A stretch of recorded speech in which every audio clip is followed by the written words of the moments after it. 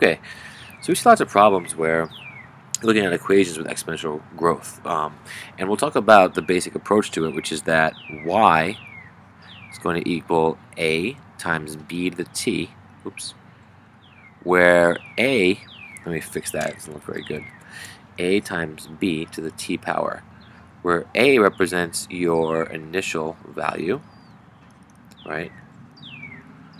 B represents your change, right? How much is growing, how much is your value increasing or decreasing each year, and t represents the time period, and specifically the time period of the growth. So if it's every year or whatever, you have to calculate how many time periods are passing, which we're not going to get into right here. But there's a logic behind this. You don't need to memorize it. Let's look at this problem.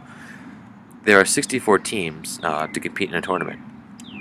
After each round, half the teams were eliminated, which equation represents the number of teams after r rounds. So our time period is rounds here. But the logic, I think, when I try to rediscover this logic and I forget everything we're talking about when I'm doing this, we'll have r equal the round number and t equal the number of teams left, just like they have in the equation. So first we start with 64, right? So at the start, when r is 0, there are 64 teams available. And then with one round, there'll be 32 teams because we're halving them. After 2 rounds, there'll be 16. 3 rounds, there'll be 8. 4 rounds, there'll be 4, right? We're halving each time. 5 rounds, there'll be 2. 6 rounds, there'll be the 1 remaining team. So there's this idea that we're halving 64 each time. So you can think of 64 when there was 1 round, right? You multiply 64 by 1/2 once. When there's 2 rounds, you multiply 64 by 1/2 twice, really, times a half to get 32, times a half again. When you have 3 rounds, you multiply 64 by 1/2 to the third because you're halving it 3 times. So in general, you could say you start off with 64 teams and you're halving it how many times? Well, r times the number of rounds.